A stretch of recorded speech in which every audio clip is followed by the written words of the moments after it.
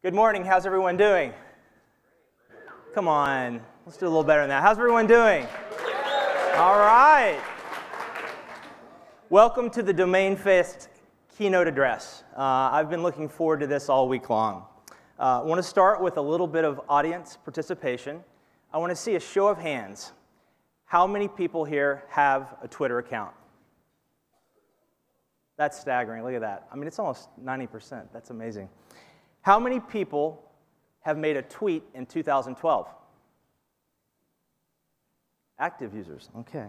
How many people have made a tweet this week? Okay, now, the most important question. How many people follow Kim Kardashian on Twitter? You guys are all lying. I know it, I know it. So I'm here to introduce our keynoter, Biz Stone. And he obviously is the co-founder of Twitter. We're going to talk about four things. Obviously, we want to hear the Twitter story. How did it form? What was the idea behind that? Some of the key challenges that he was able to overcome.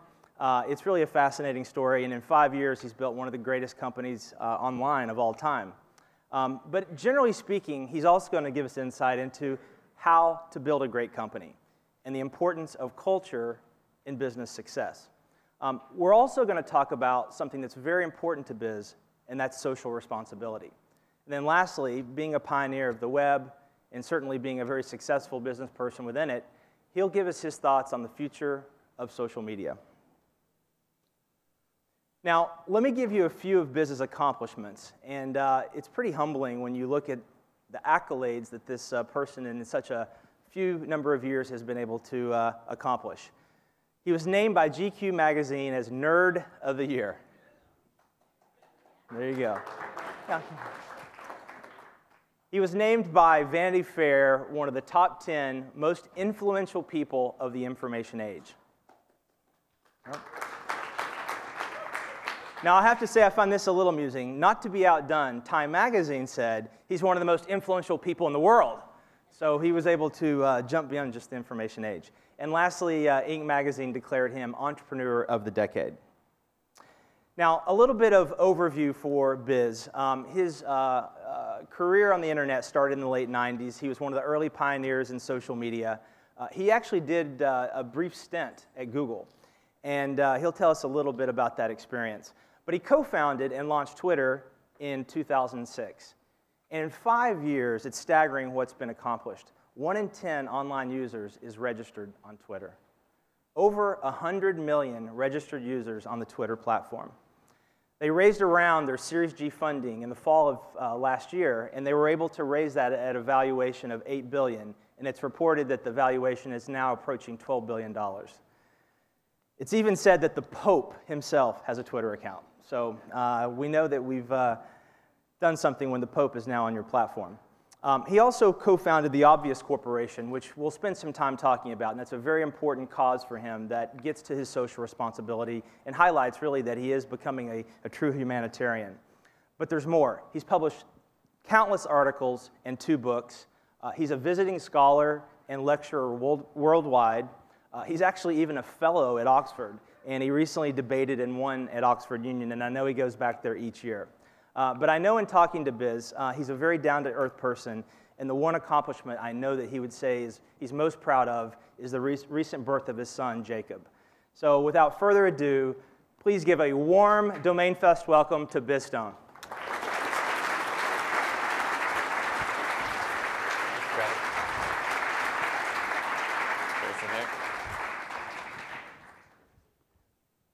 Wow, when you put it all together like that, I sound pretty fancy. Yeah, it's humbling.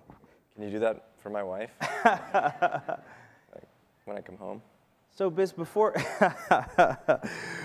we kind of jump into the Twitter and the obvious business questions, let's start where it all began, your childhood. You grew up in Wellesley, Massachusetts, and maybe tell me a little bit about what it was like growing up there, some of your childhood experiences. It's like a therapy It session. is. We have a couch in the back. You can lay on the floor if you'd like. It'd be easier. There's nobody here. Yeah. So what are we doing? We're talking about my childhood? Okay. Yeah. Well, actually, Yeah, I mean, I was super lucky because my mom was adopted by this nice Swedish couple, and they lived in this affluent town west of Boston, like 12 miles west of Boston, called Wellesley, where Wellesley College is. And we didn't have any money, but we got to live in this really fancy town, and so that meant we got to go to these really great schools. Which, I mean, at the time, I'm just like any other kid, I'm complaining about school, but it turns out that the school system was awesome. It might as well have been like a really high-end private school or something. So I didn't even realize how lucky I was until later. Because the school let me just do so many cool things, which I think really manifested later. Years and years later, I realize now that they were helping me become an entrepreneur and become someone who basically had the confidence to feel like I was able to do anything that I wanted. So one example is just from the town, or like really early on, my mom enrolled me in this program called Boy Rangers. Not Boy Scouts, Boy Rangers. Okay. It was this weird it was dying off, and it was like the inspiration for Boy Scouts, but it was like made a long time ago, and it was a little like awkward and maybe slightly like inappropriate, where we were dressed up like American Indians. And we had to advance from papoose to warrior by like learning how to tie knots and do all these things and stuff. And it was a little awkward because it was father-son, and my father was gone, so it was just me. And I was like, okay. And I had to do that every Saturday, and the name that they gave me was Owlbear, because I was smart like an owl and strong like a bear. And what was it again? Owlbear? Owlbear. Owlbear. Okay. Smart like an owl, strong like a bear. And I became chief of my tribe. Anyways, the point is, because I was in this weird program, I never went into sports, and so when I got to high school, I thought, oh, being on a sports team seems like a really good way of being part of the community in the high school, and so I decided I would try out for some of the sports teams, but all the other kids had been doing like pee-wee, soccer and little league baseball and all these other things. So I go to like try out for football or basketball or whatever, and I had no idea what the rules were or what anything was, and so I was just too intimidated. I was fairly naturally athletic, yeah, but I held back. So what coach was going to want me, and I didn't really do anything. So what I did was, and this I think comes again from the support of the school, the way they operated, was I did a little research, and I found out what sport does the school not support. And they didn't have a lacrosse program. So I asked the administration, if I were to find a coach and enough boys to be on a lacrosse team, could we have a lacrosse program? And they were like, yeah, if you can do that, fine. But I was able to do that. And so the reason behind that was, my thinking was that if everyone was as clueless as I was about lacrosse, then it was like a level playing field. I didn't have to be intimidated, because none of us knew anything. And so that was great, because it turned out it's funny how I just didn't learn the rules of soccer. I just decided to do this whole other harder thing. But it was great, because I ended up becoming captain of the lacrosse team. I was really good at it. I was like the top scoring guy. And it was just this amazing experience to be able to kind of be a founder of the men's lacrosse team at Wellesley, which is now, they have a women's and a men's, and it's a whole big thing that they have there at the high school. And I realized, like much later in life, that the lesson I took away from that is that opportunity can be manufactured. Like people often think about opportunity as something that you wait until it comes along. It's defined as a set of circumstances that come together at just the right moment for you to sort of seize. Everyone talks about seizing opportunity, but no one ever talks about actually manufacturing those collection of of things that you put them together and then just take them. And so I kind of manufactured my own opportunity there. And that, even though that's like a childhood thing that comes with Boy Rangers and all that other stuff, it actually works for, it works well for just management and startups and everything else too. Just the idea that the aphorism that opportunity can be manufactured. So that's one childhood thing. And is there an owl bear statue now in Wellesley? Is that a... No, there isn't, but I actually made a fake company called Owl Bear Industries, Inc. and had a logo made for me. I've had a lot of fake companies. I used to have, when I was just by myself, like doing like consulting work between dropping out of college and learning how to become a designer, I pretended I had a company called Genius Labs, and it was really just so I could write on my blog and say, you know, here at Genius Labs, we're currently working on a way to see through our laptop screens and watch TV. And like, the funny thing was that when I went to work at Google, I wrote a fake press release on my blog saying Google acquires Genius Labs, and somehow that got into Wikipedia as a real thing. And now, every magazine that ever lists the things, the companies that Google acquired, I'm in there. It's like Deja News, Blogger, Genius Labs, da da da da da. And it's like a real thing now. It's like, yeah. I'm not sure I need to ask this, but what kind of kid were you? I mean, were you always getting into trouble? Were you always pushing the fold? Were you shy? Were you? I was. Yeah, well, I mean, like later on in high school, I got into trouble a lot, but it was like good trouble. I had really good relationships with my teachers. You know, like, for example, I never went to school dances. I was like too shy. That wasn't my thing. All my friends were dorks and stuff. Yeah. It was weird because I was captain of the lacrosse team, so I was like a jock, but I didn't like to hang out with those guys. I hung out with all my like math elite friends, you know, and so we never really went to like dances or anything. And then at the end of high school was the last dance ever or whatever. And I was up in my friend's attic reading comic books. And I said, you know, we should go to the dance because it's the last one and we're dorks and we never went. We should at least be able to say we went to one. And he was like, no, I don't want to. And I said, come on, let's just do it. Let's just go and like, you know, we'll try to have fun, and we'll be able to remember it forever. And we went, and there was a rule that you couldn't go in past 9:30 or 10:30 or something like that. And so I said, we better hurry. So we like rode our bikes really fast there or whatever. And it was too late, and the principal was out front saying, sorry guys, you can't come in, and there's a rule. And I said, okay, we understand the rules, and we left, and my friend was like, you're giving up that easy? Like, usually you know, think of something. And I said, no, I have a whole plan, don't worry about it. And and he was like, what's the plan? I was like, let's just get out of it. So I said, the dance is in the cafeteria. All we have to do is walk around on the other side, and it's hot in there with all the people in there. They're gonna have the windows open, and we'll just climb through the windows, and we'll just be in, and no one will know because there's lots of people. So he was like, oh, okay. So we went around, we climbed through the windows, and almost as soon as we were in there, the principal was like, he bumped into us, like just ran, and he was like, I thought I told you guys that you couldn't come in, and we're like, yeah, you did.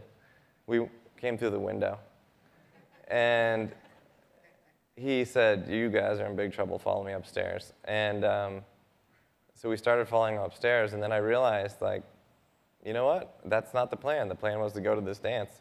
So as we were falling up the stairs, I just turned around. My friend was behind me. I turned around and I said, I'm going back down. I'm going. And I just started going back downstairs. And my friend was like, what do I do? What do we do? And he was sure should I follow him or should he follow the... And then he just followed me. And the teacher was like, you come back here. And then I ran downstairs and I immediately asked my friend Mark Insberg, like, don't ask me questions. Switch T-shirts with me right now. And...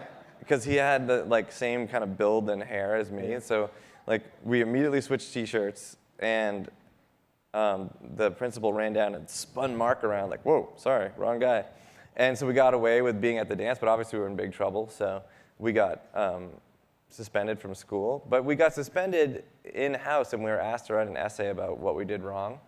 And I decided I loved writing essays, so I decided I would write a really good essay about like why this was the right decision and how it was linked to like, you know, citizen, what do you call it? I don't know. Anyways. I don't know where you're going. Anyways, I wrote this really great essay, and then they had us meet with, like, after writing the essay, they had us meet with the school psychologist to, like, and she, after I shut the door, she said, I have to say, this is a wonderful essay, and I totally agree with you.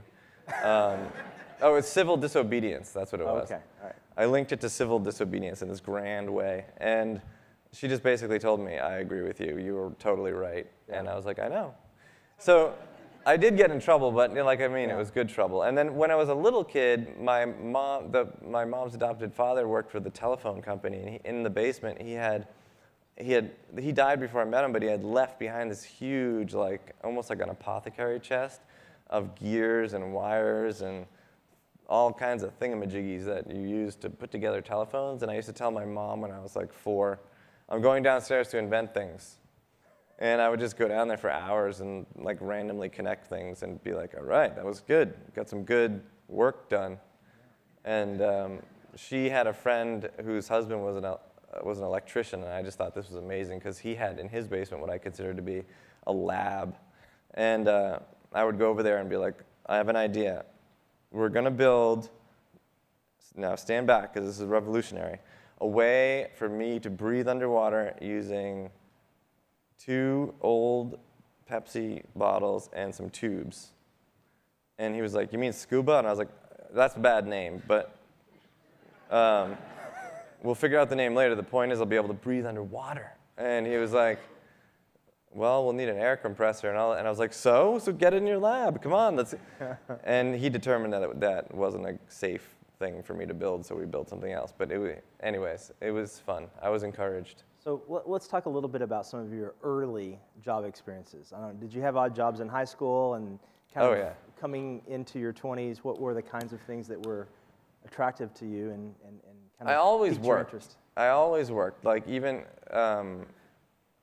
when I was 10, I went around the neighborhood pushing my lawnmower around and just knocking on doors and saying, I mow lawns, and here's my lawnmower, so what do you think? And some of my clients were really far away, and I like pushed the lawnmower down the sidewalk for like a mile.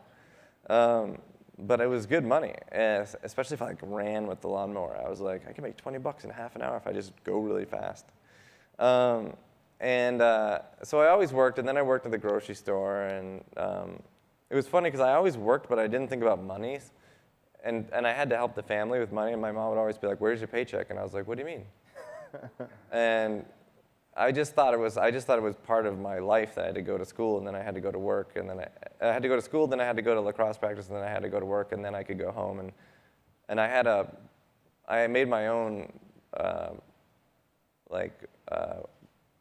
rule, or like what do you call it, like a philosophy. I had my own philosophy that I don't do homework, because I tried to do homework on the first day of high school, and it took me like till 3 in the morning to do all the assigned homework.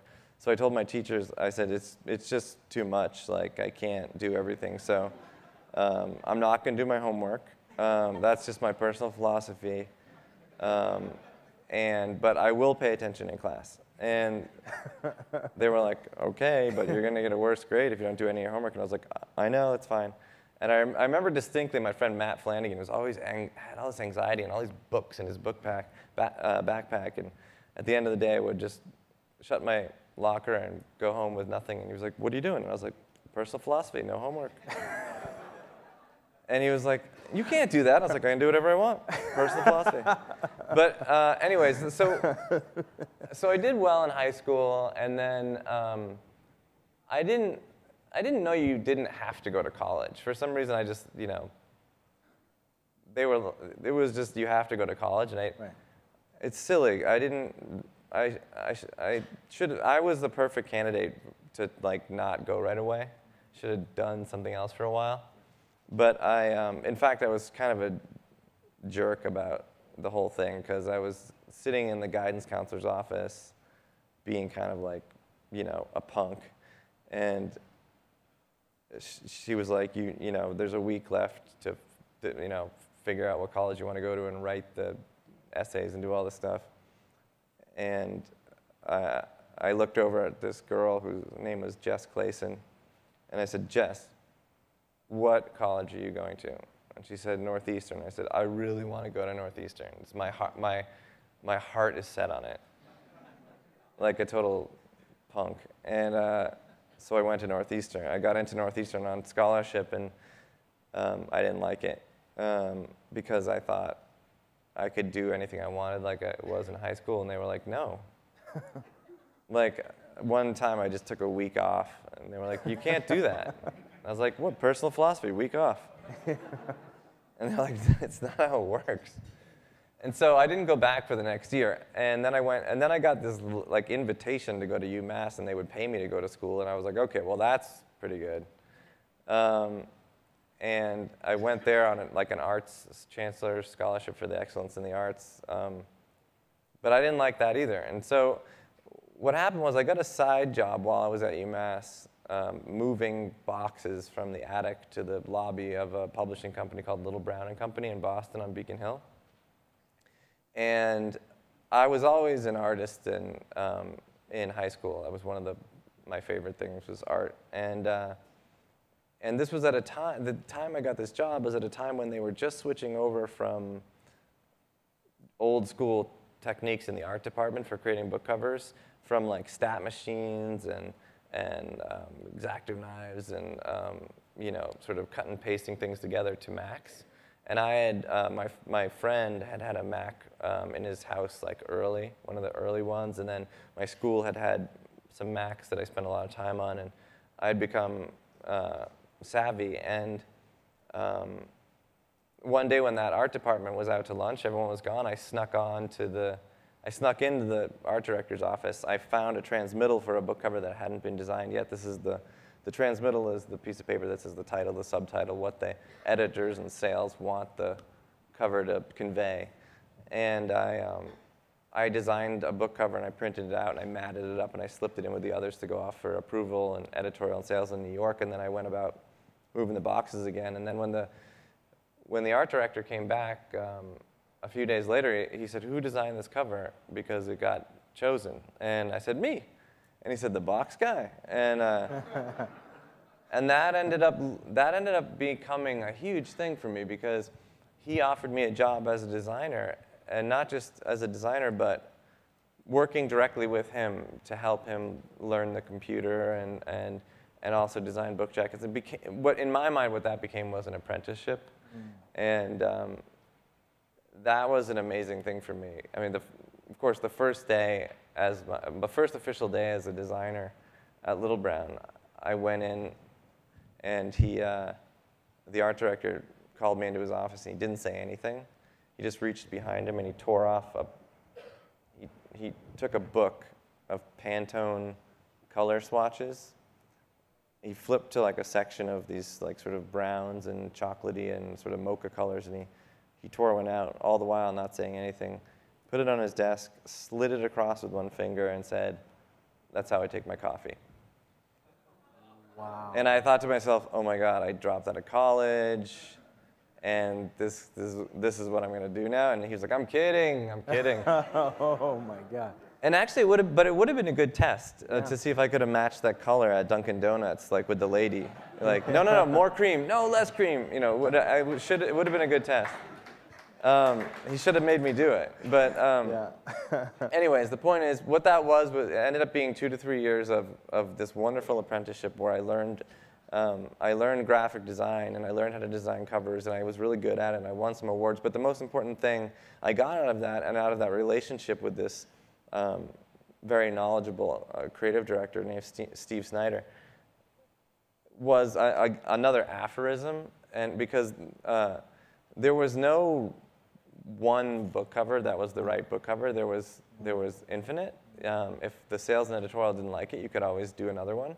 So what I took away from that is that creativity is a renewable resource. It's something that you can always tap. You never run out of it. And that's something that I remembered, that I've always kept with me, is just come at challenges from a creative point of view, and it'll be fun, and you will have unlimited resources. Well, let's take that as a great segue into Twitter, because clearly you're sitting up here to a great extent because of it. And I'd like Not because of my book cover awards. Perhaps that Best too. of New England. Let's talk about the idea for Twitter. Where did that come from? The name Twitter. I know that you also purchased the domain, and I hear you have a pretty good story around that. And obviously, this is a domain conference, so it'd be good to hear that. So, the story of Twitter is long and twisty. So and I'm talking too much. So I'll try to figure out where to start it. I was going to say dropped out because Google's so much like school, but I left Google to continue working with Evan Williams, who I worked with at Blogger, and I really admired and loved working with. And he had left, so I left and followed him, and we worked on this project together that we had dreamed up called Audio. It was based on a question I asked, which was, iPods had just come out and were starting to be a thing, and I said, could you record your voice in Flash on the browser and then convert it to an MP3, and then could you, when you plug your iPod in, could we write a little bit of software that syncs what you recorded to your iPod, and therefore we could democratize audio like we did for text on blogging? And he was like, oh my God, that's a whole thing. And we were like, that's a whole thing. We just invented a new thing. And it turns out that other people had been thinking of it and calling it podcasting. But it was brand new, so we decided to get into it. And the problem with what happened was we raised too much money too early, because people were like, sure, it's you guys. Here's a lot of money. Go make a podcasting thing. And then a lot of stuff happened. Like Apple decided to put podcasting in iTunes, and we were like, oh, that's probably a better place to put it. But the bigger problem was that we actually didn't do podcasting. We kind of clammed up when we turned on the microphone, and we realized that good audio is highly produced. It's better to listen to NPR than to some guy in his basement for an hour talking about RSS. So we were that was the big problem, was we didn't use our own product. That's a huge thing. And so what Ev did, which was really smart, was he said, look guys, there's about 12 of us, everybody pair up and just spend 2 weeks working on something that you would like to see in the world. And we'll all jam, and then we'll all share each other's projects after 2 weeks. So I paired up with the guy named Jack Dorsey, who we'd hired as an engineer, and who I had formed a great relationship with. We had been like working on audio, but like also dabbling on a lot of little side projects because we enjoyed collaborating. And we had both. It turns out we had both been kind of noodling around this thing for a while. In 2003, I had tried to create something I called Side Blogger, which was for those crappy posts that you don't think are good enough for your blog. You can write them on the side of your blog, and it was just like short sentence blogging that you didn't feel was good enough. Because I thought that most of my blog posts were crappy, and that didn't take off. And Jack, it turns out, had been working on like noodling with this idea of like status messages for people instead of status messages for like police cars or ambulances. Like I'm here at So we came together, and this was at a time when SMS was beginning to, or texting was beginning to be a thing in the U.S. It was already really popular in Europe, but in around 2005, 2006, all the carriers decided that you could send texts to each carrier before it was siloed.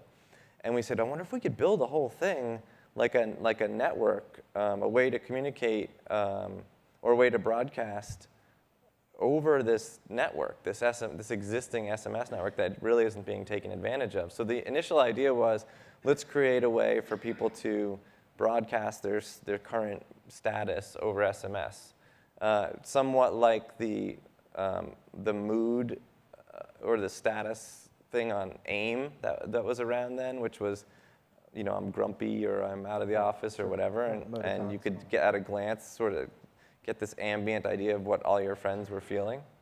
And so that was our initial project for 2 weeks, and it was a lot of just faked workflows that I designed, and then a very rudimentary hookup from text messaging to the web, and so that's how Twitter got started. And we wanted to name it Twitter because it was just me and Jack and a few other people, and it wasn't a big team, so we didn't have to go through this whole like naming process, which is usually really hard.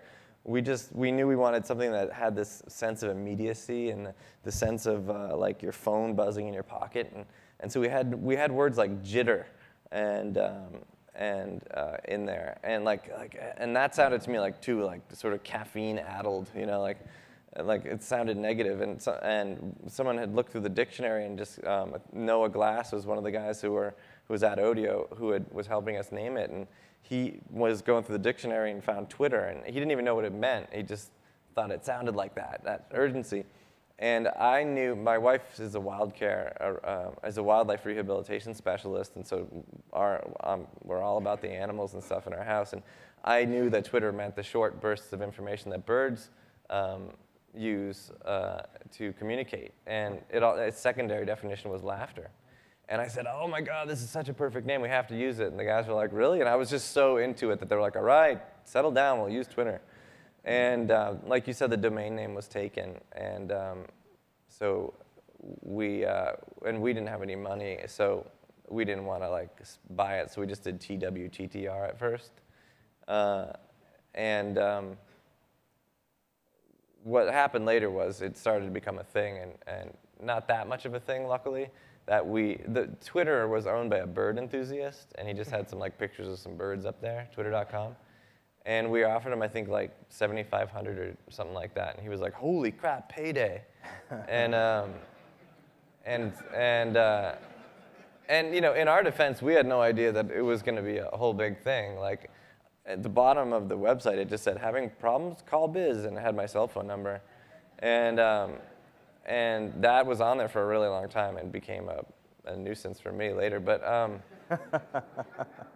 and $7,500 was kind of a lot of money for us. You know? You designed the logo, right? I mean, you personally. Yeah, I did. I drew the bird, and not the typeface.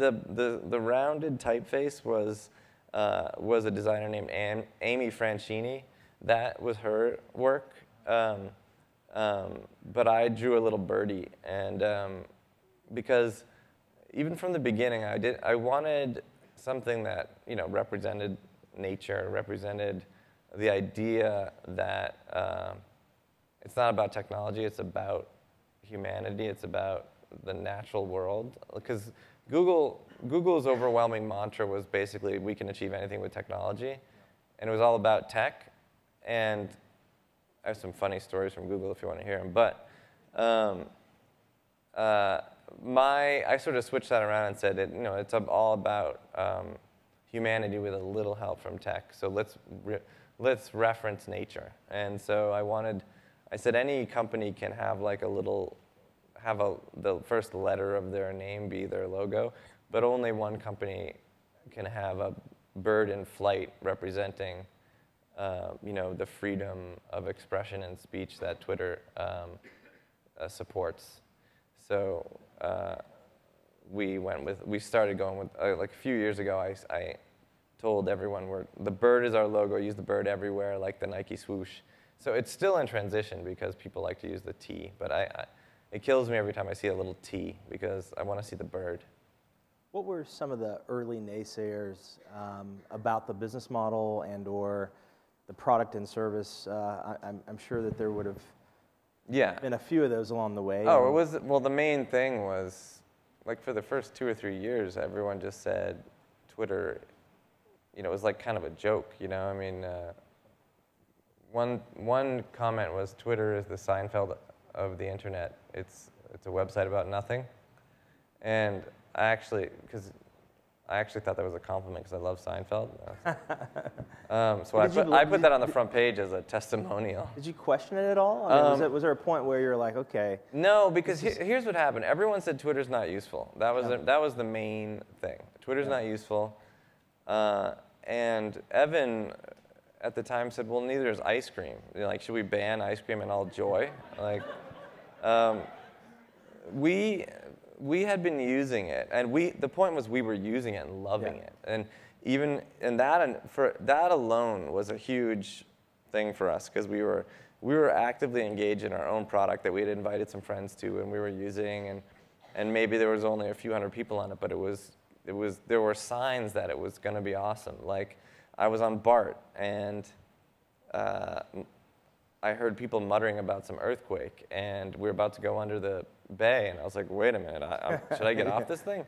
And then my phone buzzed in my pocket like 3 or 4 times, and there was a bunch of my Twitter friends saying, oh, it was nothing, it was a 4.2 on the Hayward fault, and it's no big deal and everything, and I was like, oh, okay, I'll just stay on here. And I was like, wow, that was cool. That was immediate information that made me make a real life decision. Another thing that happened was very early on when we were prototyping, my wife and I had just bought this tiny little house in Berkeley, and I decided to do some home maintenance, which I'm not good at, but since I watched Bob Vila as a kid, thought I could do it. And I decided to rip up all the carpeting in this little 700 square foot house we bought, and I was sweating, and it was, if you don't rip up carpet if you ever have this idea, because they nail it down all along the edge, like every 1 centimeter. It's ridiculous. And sweating, I'm ripping it up, I'm finding all kinds of stuff underneath the carpet I don't want to remember. And my phone buzzed in my pocket, and it was Ev, and it was a tweet, and it was sipping Pinot Noir after a massage in Napa Valley. And I just laughed out loud at the incongruence of the two things. And what that made me think was, like, I'm laughing at a product we're working on, this is perfect, this is just how it's supposed to be. So that just distanced me completely from everyone who said it's not useful. And so for a long time, for like the first year, and until something happened that would have changed our minds, that was enough to keep us going. And as an artist, that sort of like emotional resonance with me was what kept me keyed into it, and that was enough for me to keep going. So let's talk about a story that I still am amazed by. I know early in the growth, and it was growing, but early in the growth of Twitter, apparently you were offered a check by Mark Zuckerberg for $500 million. And that was just after the company had been valued at $20 million. Yeah, something around 20, yeah. How do you do that? What's wrong with you? Like, I know, it's weird because it's a ton of money, and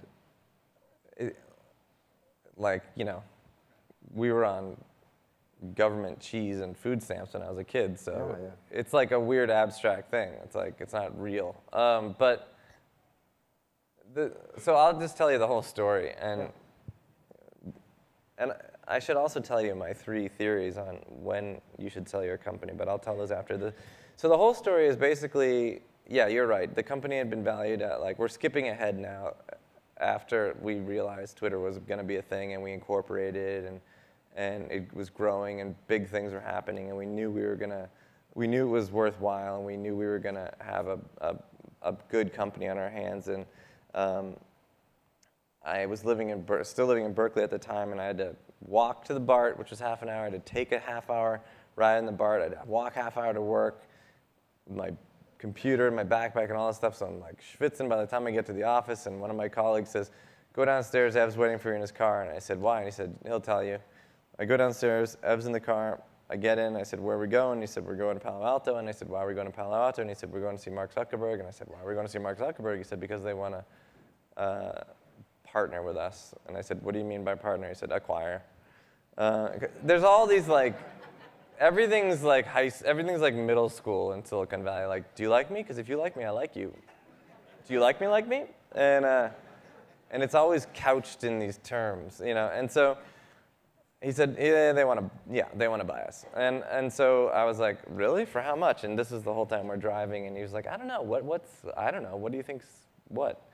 And so I just came up with a number that I thought was like laughably absurd that would get us out of it, like, because we wanted to, like I said, we knew we were going to be a business, and we hadn't even launched any business model stuff yet. So I was like, how about 500 million? And we were like, oh my God, we're laughing, like, that's so ridiculous. Like, it's so stupid. Like, he's gonna, obviously he'll kick us out when we say it. And so we had a good laugh on the way down there. And then we went into the office, and we got name tags, and we brought up to Mark, and he was like, welcome to Facebook. And we said, thank you. And he said, do you want a tour? And at that time, Facebook was just downtown Silicon Valley, so we ended up just walking around downtown Silicon Valley. I mean, not Silicon Valley, Palo Alto.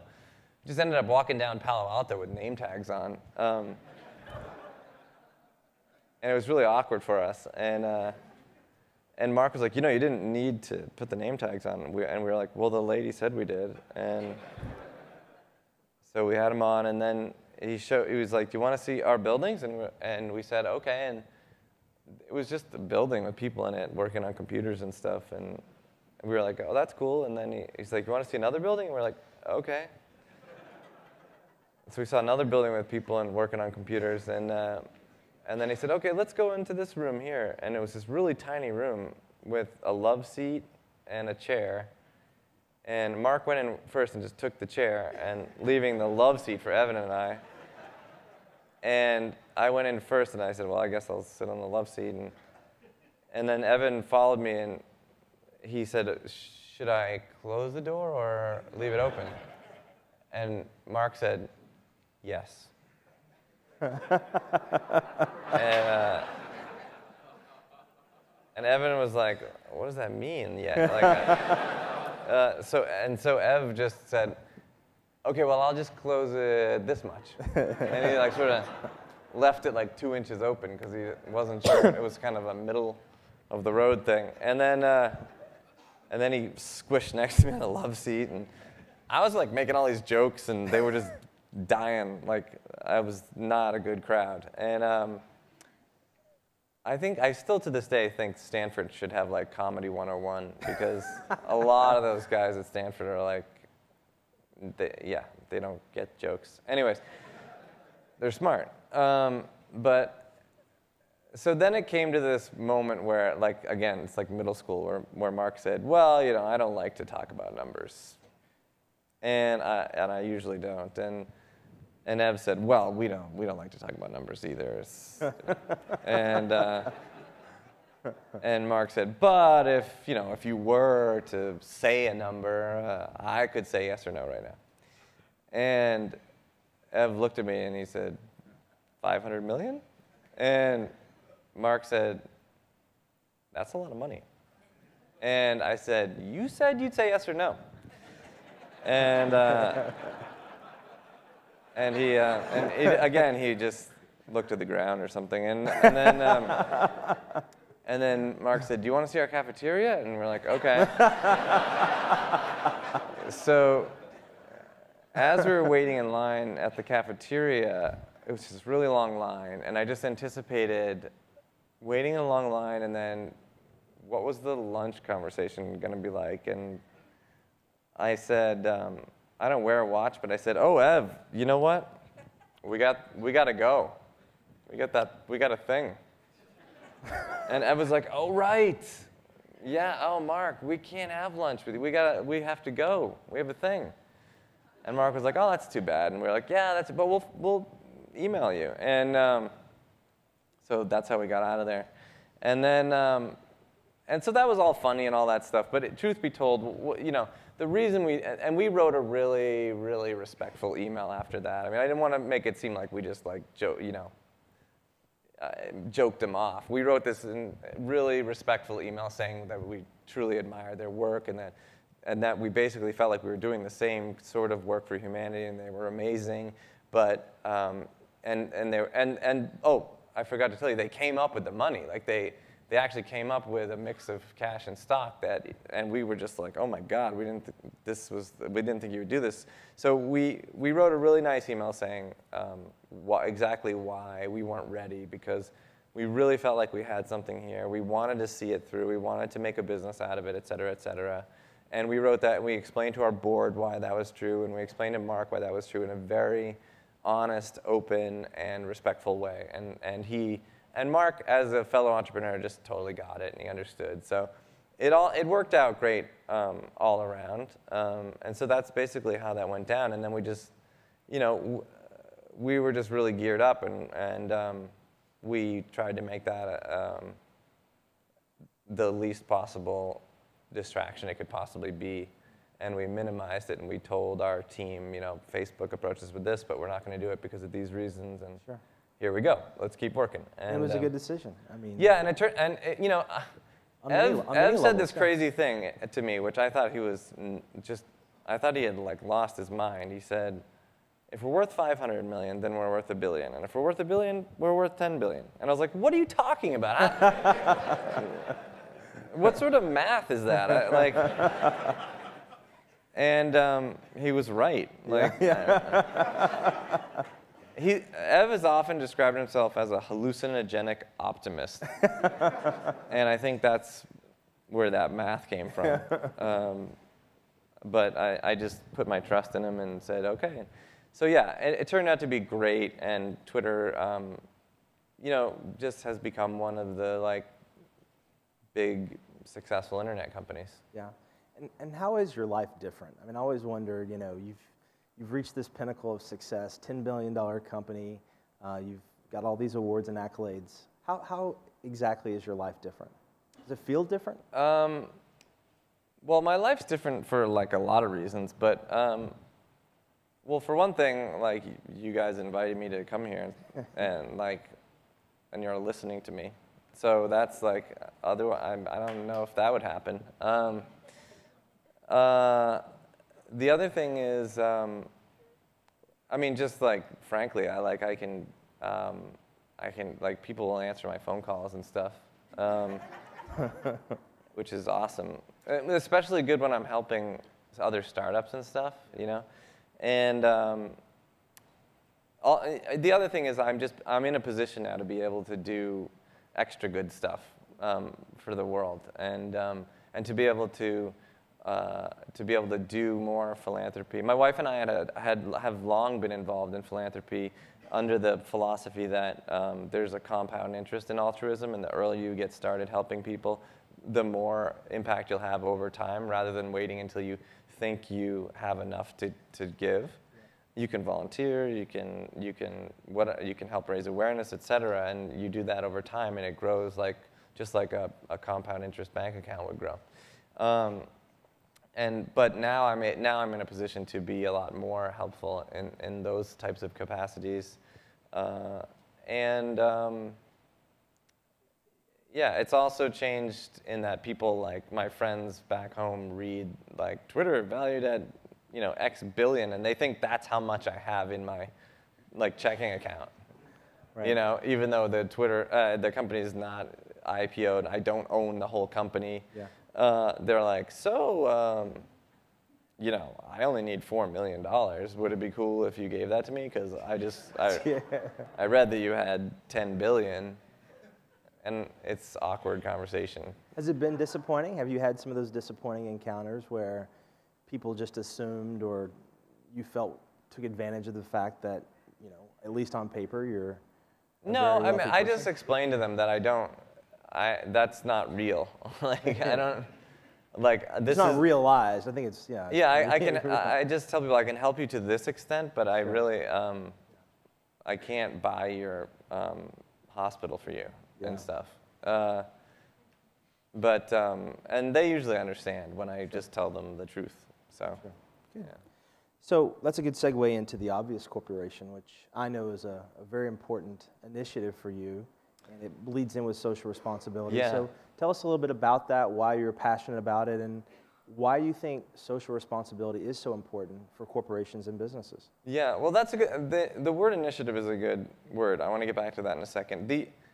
So the Obvious Corporation is, like, let's make no mistake, it's a for-profit endeavor. Sure. It's not, like, I have a foundation, and that's nonprofit, but the Obvious Corporation was actually founded first in 2006 when we bought Odeo back from the investors in order to just tinker. And for 9 months, Odeo, Twitter, and 3 other projects lived in this thing called the Obvious Corporation, which was our dream scenario where Evan and I would just make stuff and with no accountability to anybody. And if something looked like worth doubling down on, we would double down on it. And if it grew too big for us to be able to pay for it, then we would spin it out as a separate company. And that's exactly what happened with Twitter, except that when we spun it out, we went with it. Which wasn't the original plan, but we went with it. And so now, that was Obvious Corporation's first great success. And then 5 years later, we decided, once we had built this deep executive bench at Twitter, we started getting the itch to do that same thing, that same idea again, because it's just so incredibly fun. Sure. And so we relaunched the Obvious Corporation. And this time around, we, with same basic idea, but you mentioned initiatives. So what I did was I studied like the Rocky Mountain Institute and the Clinton Global Initiative and stuff like that to try to figure out how could we as a company work backwards from really big global change that we want to see happen in the world. How can we work backwards from that to create a lens through which we viewed our opportunities, things we could work on that would ultimately inch towards these big things with like a long horizon view. So we came up with a set of 3 initiatives, and we started working on a few different projects that headed humanity in those directions. And at first we said we can do anything. We can invest. Money is something we can offer to people who we can build our own stuff. And then if we can't build it, other people might build it, and we can help them build it, or we can just give money to other people and build stuff that we think. And so we started out doing investments, and then we realized that that was so much fun because we could take all these pitch meetings and all these sorts of things, and it's just incredibly fun to be able to hear all these smart people telling us these great ideas and be able to help them. But ultimately, it was really distracting because we wouldn't be able to work on that project as much as we wouldn't be able to really control that project. So we decided not to officially do investing.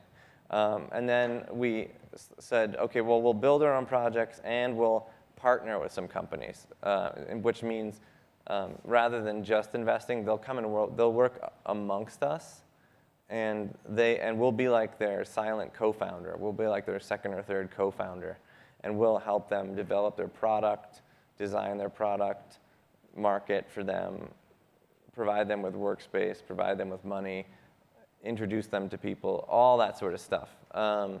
And so we're doing that with one company and one other company.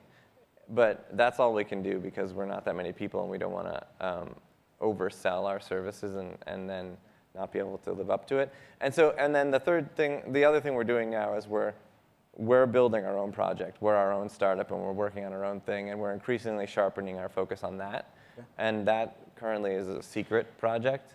Yeah. And that blends well into the idea, basically the mission statement of Obvious, even though it's not polished. Google has this to make the world's information universally accessible. Our sort of rough mission statement is to build systems that help people make the world a better place. It's the idea that humanity moves forward with a little help from technology, and that's where we can come in. We can make that technology that helps people work together to make the world a better place. And so that's what Obvious does, and we're about a dozen people, half of us engineers, and we're in a little spot in San Francisco, and we're just getting started. Great. Let's talk a little bit about the future.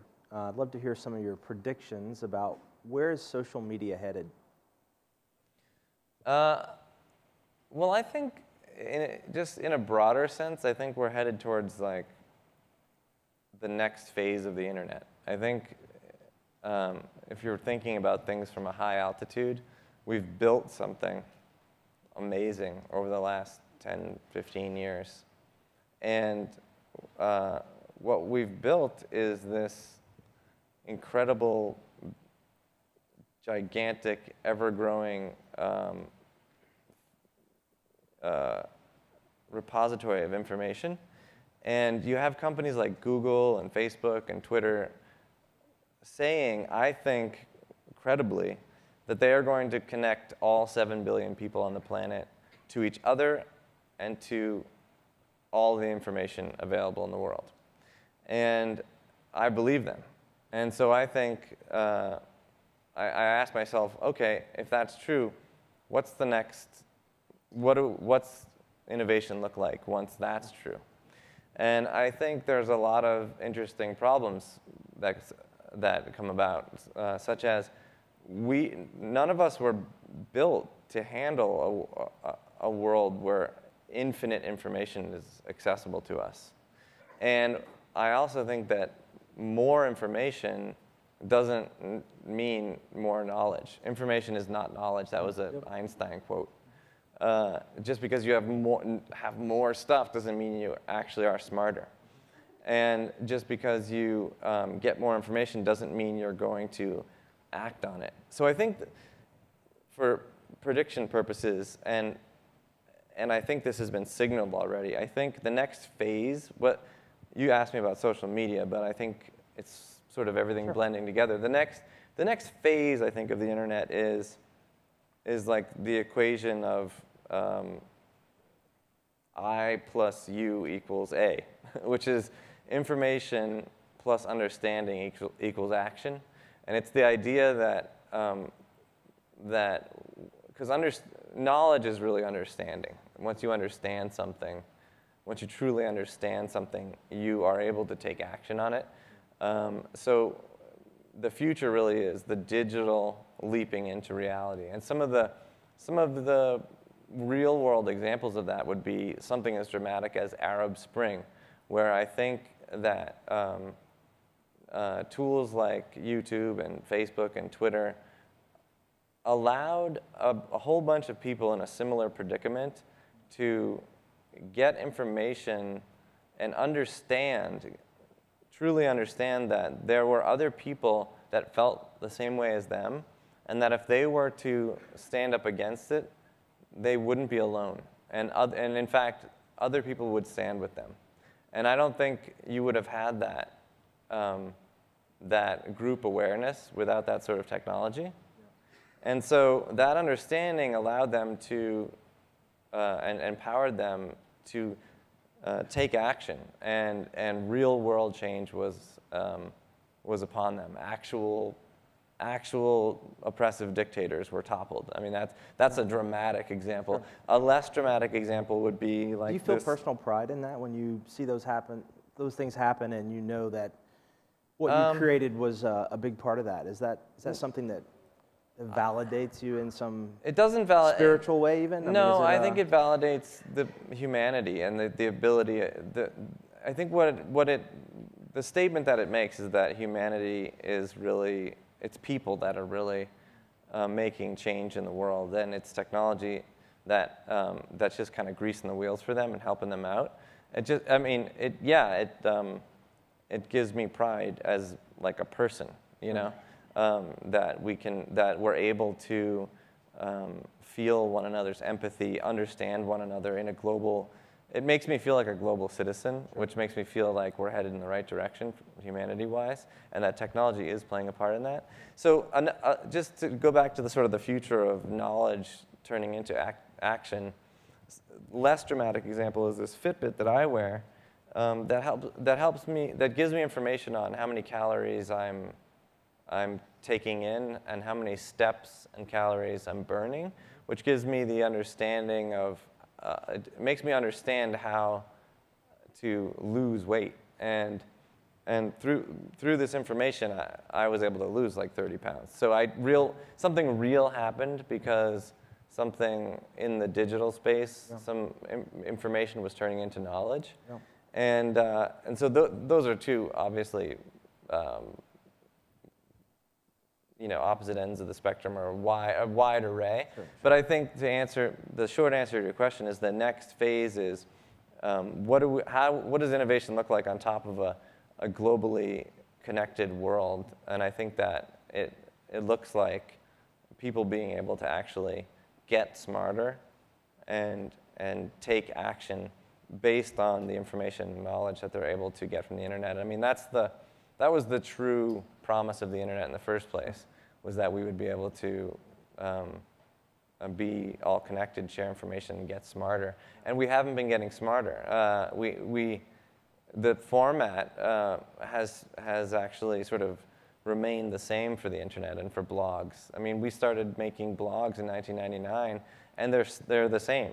They're the main content with the sidebar to get more traffic over here, and big websites are going for uniques and page views, and that kind of engagement isn't I don't think is the future metric for success. The future metric for success is what kind of positive impact are we having in the world? Are we getting smarter? Are better things happening, et cetera? And we'll figure out ways of measuring that kind of stuff. And in the next 10 years, we'll meet again and talk about all the wonderful things we've done as a group, as humanity. We've moved forward that much faster because we've been able to move together as one. Yep.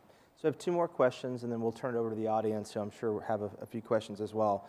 I've learned that you have some anecdotes or kind of aphorisms that are important to you that kind of either are about life or business or just personal success. Yeah, well, I shared a couple already, and that opportunity can be manufactured, and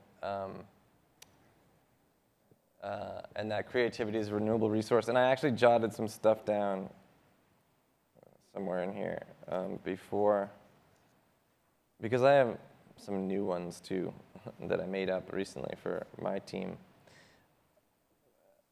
Let me run through these quickly.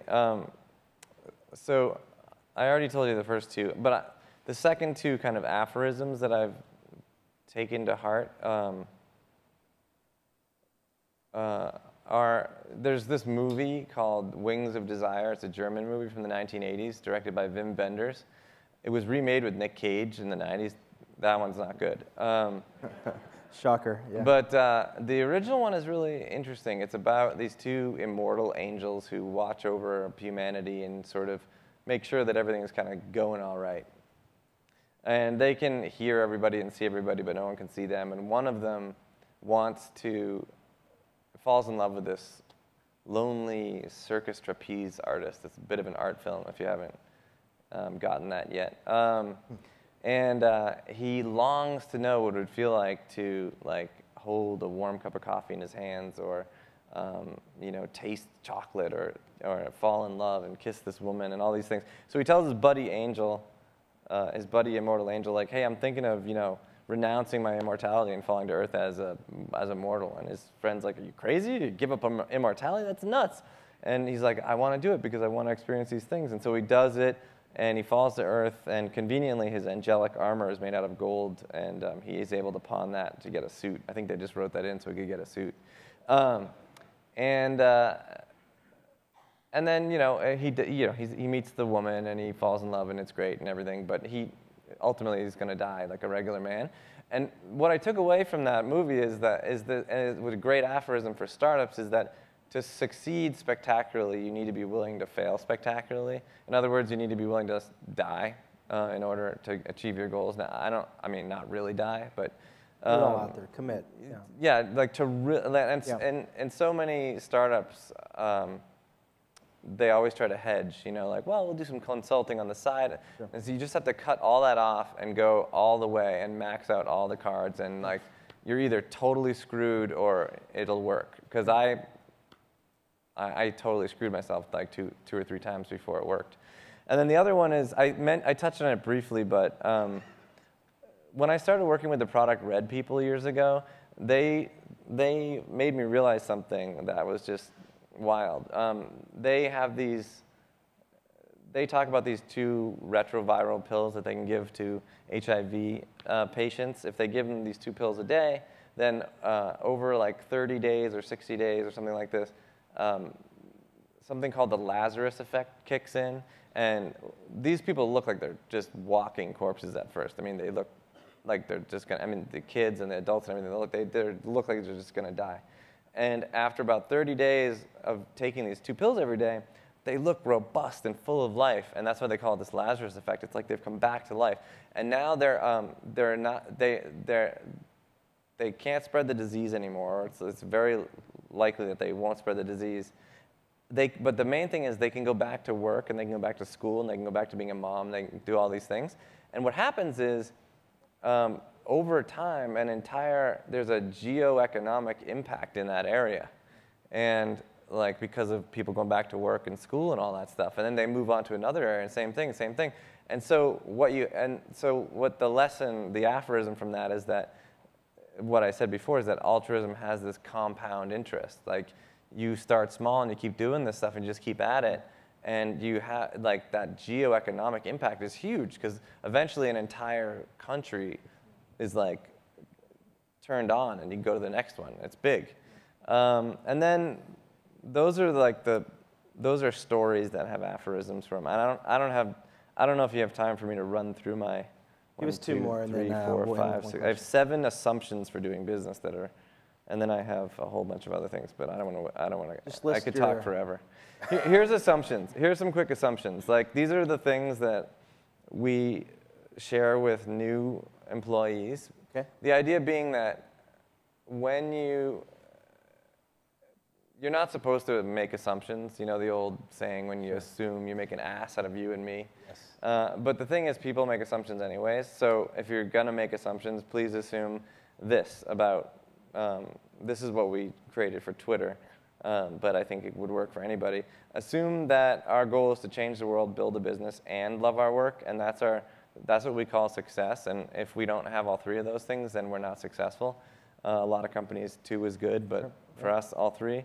Assume we don't always know what's going to happen. A lot of people will pretend they know what's going to happen. I think you're kind of screwed if you do that because it's not true. You don't know everything. You don't know.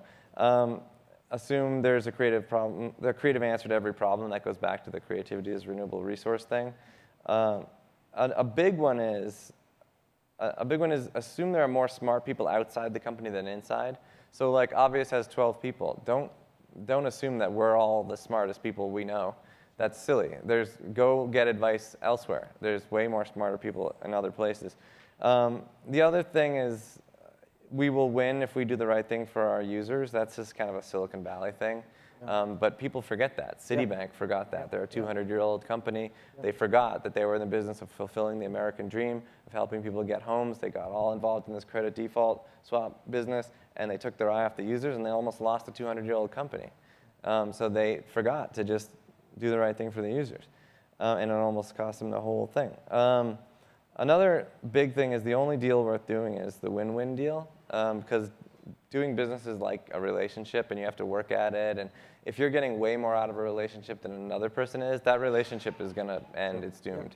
So when we do business, we make sure that we're not like, ha, we screwed them, we got the better deal. That means that that relationship is doomed. And then finally, and this just speaks to human nature, people are afraid of what they don't know.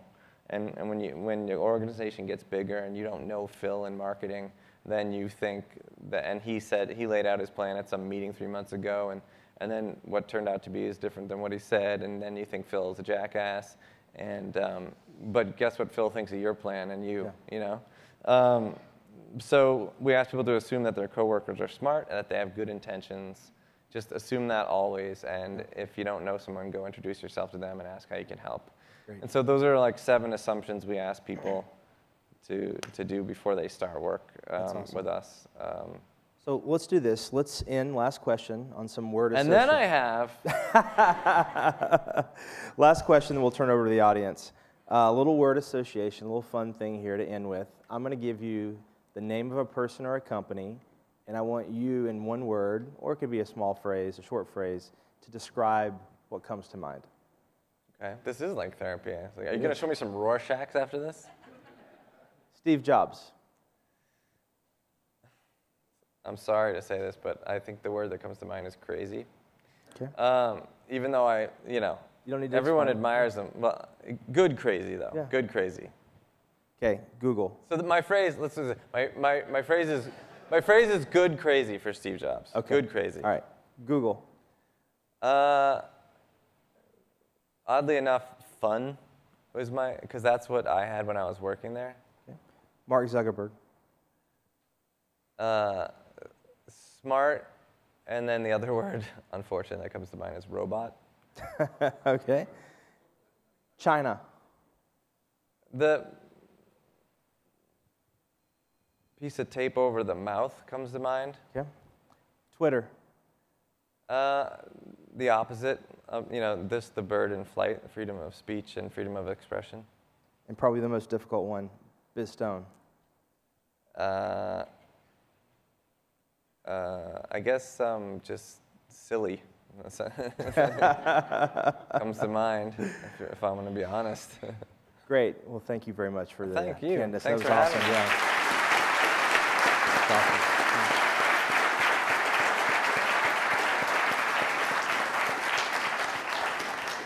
So we have some audience questions. Hi, my name's Adam, and first of all, I think it's great that you came down here.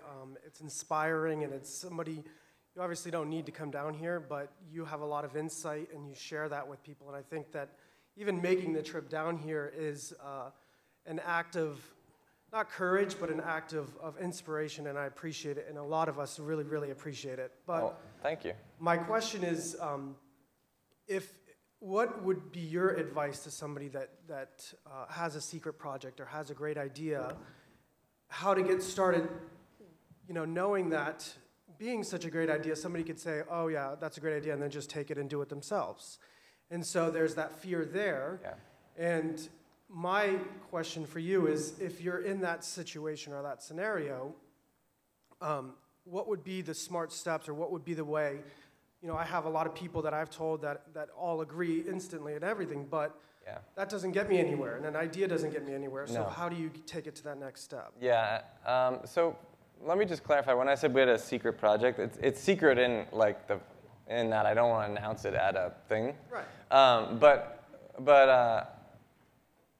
I don't believe in keeping a secret. You gotta collaborate. And for an idea to be executed, you have to tell your secret project to lots of people. Not in a when you're on stage somewhere, but you tell your you have to tell smart folks that you want to work with about your idea and get their opinion on it. And you have to surround yourself with smarter people than you, and you have to start sharing it with those people that you believe can help you make it real, and you have to be willing to trust them and give them ownership of it, and you have to be willing to. The main thing I usually say to like a startup team is just share your idea with people, get the right crew together, and start working really hard on your project. And that's probably not even, you're probably going to end up throwing that away. Because there's going to be something inside your project that's like, oh, that's actually our real thing. And even though that sounds kind of jackassy to say, to a brand new group, okay, so you guys are working really hard, and probably this will suck after 3 months. And it's like, what? But it's actually a good thing, because it means you found your true love, But it's so my advice is don't keep it a secret, or it'll never happen. And an idea is just an idea. There's likely 100 other people that have had the same idea. It's all about execution. And I still think there's lots of things that you could just redo. Everyone thought Mark Zuckerberg was a little weird when he started a social network after there was already all these social networks. People were like, why are you starting a social network? There's already Friendster and all these other things. Seems a little late in the game. And now it's huge, and same thing with WordPress. Matt Mullenweg started a blogging platform after there was already Blogger type, movable type, and all this other stuff, and everyone thought it was silly, and this was huge. So just you know, be willing to fail spectacularly, I think, is the key. I appreciate it. Thank you. Yeah, Mr. Stone, thank you so much for your insights. My name is Philip Corwin. I'm counsel to the Internet Commerce Association, which is the trade group for the domain investment industry. And in that role, and with many other clients, I'm used to representing people with very disruptive technologies that challenge the existing political and economic order. So I'm asking this from that perspective, and not to be critical, but to get that you were talking about, that understanding. Last week, your company had probably its first controversy over a corporate policy when you announced that in order to be able to offer Twitter in certain countries, you would have to take some steps to restrict what would be discussed in Twitter feeds, and that immediately brought some negative reaction from your users that you were implementing a censorship regime. I wonder if you could explain to all of us why the company felt it had to take that step, how it will actually be implemented, because what's sensitive one country is perfectly acceptable in another, and vice versa. And maybe most important, how do you feel about having to make this type of compromise to get the tool out there to people around the world? This is a great question. Thank you. Yeah, the way that they should have asked me to write that blog post for them. Twitter basically wrote the wrong blog post. Here's the truth. There are wacky laws all around the world, and some of them are just really silly, and some of them are like, you know, borderline. For example, in France and Germany, it is illegal, it's against the law to publish any sort of pro-Nazi material. In Asia, there's identity type stuff, and in the UK, there's libel type stuff. But in France and Germany, for example, it is against the law to publish pro-Nazi material. And that's always been true. And we've been in, Twitter's been in Germany and France since like we started, basically. People have been accessing it and using it. And we have very clear rules on Twitter that we've been following since day one about a very narrow beam of the type of content that we would remove from the system. 1, spam, 2, illegal, and 3, specific threats of violence. So you can say, I hate my teacher, I want to kill him, but you can't say, I'm going to kill Susan such and such at 3 p.m. with a knife at this place. And so we actually have always followed these rules. When a local government from another country jumps through the right hoops, the right legal hoops that we have in place to issue takedown order for content that is illegal, we have always done this. Unfortunately, we've had to do it with a very blunt instrument. So if someone posts pro-Nazi propaganda in France, we've had to take it down globally. So what they announced last week was a new technology that actually allows us to have less censorship by only taking down that content in France and Germany and leaving it up everywhere else. So that is a huge win for freedom of speech. You could argue whether or not leaving up pro-Nazi stuff is good or not, but that's not the point. The point is now we're able to only take it down there as opposed to globally, which is what we had to do before. And not only that, we're taking it down only in those countries and putting up a notice that says this was taken down because of this silly law. And so we're actually introducing a new form of transparency in addition to creating less censorship. So what the problem is that the folks who wrote the blog post at Twitter wrote it as if the general populace follows Twitter's policies and strict commitment to freedom of speech, and nobody cares. Nobody watches our policies. And also that they read our blog regularly and that they've read our posts about how committed we are to leaving content up no matter what. Basically what this was a huge win for freedom of speech. And I think yesterday, Google just copied our, just did the exact same thing. Like, yeah, we're doing that too. We do that too for Blogger now. So that's my answer on that. It's just a huge win for us. And some people said, oh, what it was read as is now you're censoring, whereas we had always removed content for those specific legal reasons, but now we're able to remove much less of it. Also, people said, does this mean you're getting ready to go to China? No. Basically, China is the opposite of Twitter.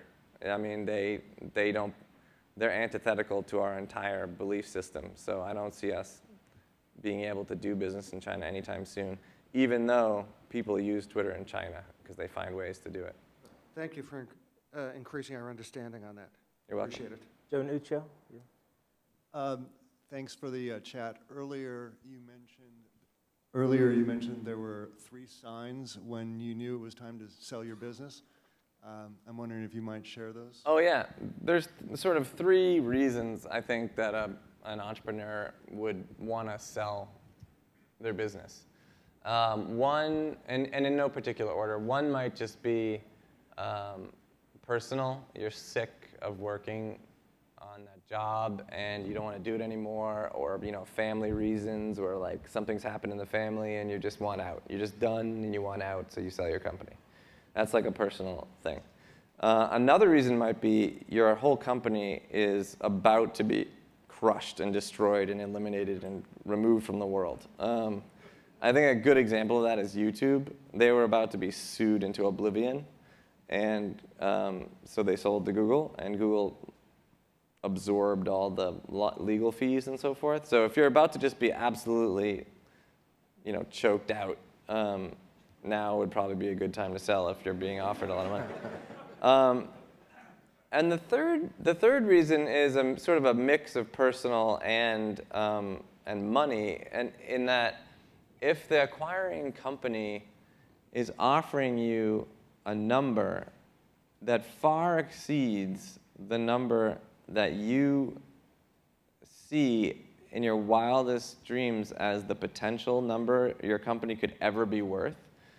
So if you think your company could one day be worth $250 million and a company offers you $1 billion,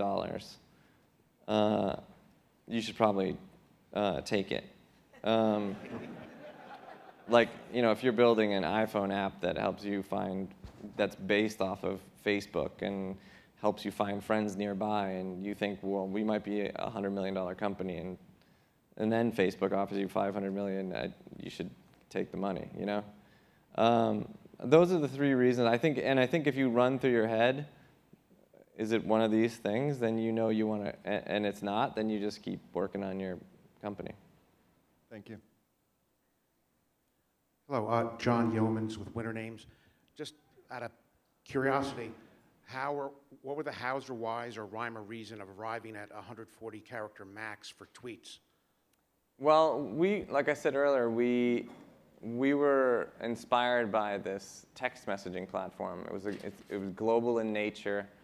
It was a cool platform that wasn't being developed for anything particularly innovative, and the global standard limit for all text messages is 160 characters.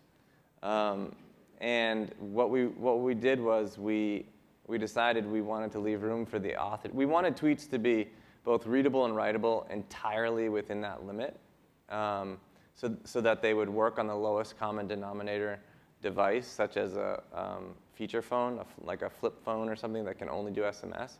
So what we did was we reserved space for the author's name in front and then standardized on 140, which is funny because we only leave 15 characters for the name, and we're actually wasting 5. At one point, I suggested an ad model that just 5-character ads. You just have to be really creative. But that's how we got to 140, because we thought it would be fair to standardize and give everyone the same amount. Thank you. think we have time for maybe one more question here. Yeah, hi, Paige Howe from Domain University. I want to ask you about being kind of new and hip and trendy and growing and edgy like a fashion brand, and then someone saying, hey, the Pope has a Twitter account, and some brands in the fashion world might say, boy, that's the end of it, you know what I mean? Now we're too mainstream, and then, of course, you guys have gone from this really not needed thing, which was a big part of the appeal, to now needing to be, or wanting to be more pervasive. And how do you kind of balance, those two things from being both, or wanting to have both worlds, I guess? Well, I think when you're no longer hip and cool, that's good.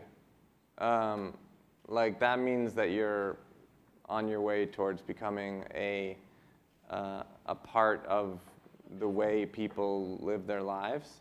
So, like we never thought we were hip and cool because the first people on Twitter were just nerds. There's a bunch of like nerds. And so it wasn't like it was cool. It was super dorky and nerdy and stuff. But in that, I guess maybe that's the new cool. Yeah, I guess that in that way that was cool. But we always said like as soon as we're considered like no longer cool, that's great because like look at the massively successful things that aren't cool. Like people don't think electricity is like hip, but it's awesome and everyone uses it. Good. Thank you. I think that's all the questions. I really do want to thank you for the time. You really do. Yeah, I really do. Well, thanks for having me. It was a lot of fun, and thank you. You were very candid and honest. And please join me in thanking Biz one more time. Thank you. Thanks. Thank you. That's great. You're going to get a standing, I believe. I'm going to stand up. Right. No one's going to bring me flowers? Yeah, I know, exactly. They're going to throw it at your feet.